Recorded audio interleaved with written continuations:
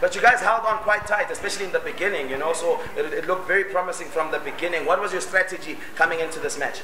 Well, firstly, we just wanted to go out there and just shock them, you know, just give them a different feel of whatever they thought they were going to get here.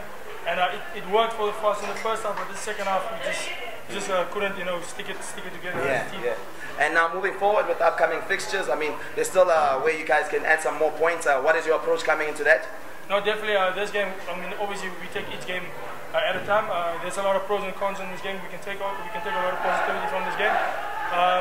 I can promise you definitely the next game will be a different one, and hopefully we can get that win. Yeah.